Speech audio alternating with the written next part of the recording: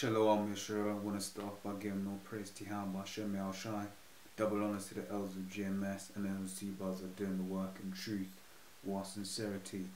Now, the elders have been saying it, or rather, shall I say, the apostles have been saying it. You know, people are going to start falling off. And as Apostle Rakha said, you know, this isn't because people are waking up to GMS and are falling off. This is because the Most High is basically starting to begin the call. You know, all of the people that call themselves Israelites, you know, soon we're gonna find out who it is that really is down for this thing, and who the Most High was just using.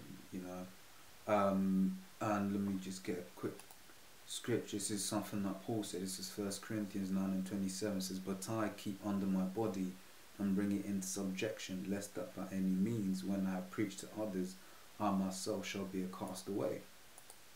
Because basically what Paul was saying is, you know, the Most High, he could use me to spread this word, but you know, he may throw me away at the end of it. And I remember I looked up that word castaway, and I was bringing it up again.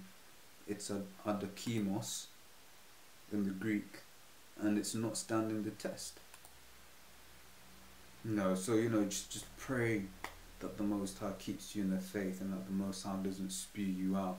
You know, because it's too late to be falling off. It's way too late to be falling off. You know, you had the famous case of Isaiah.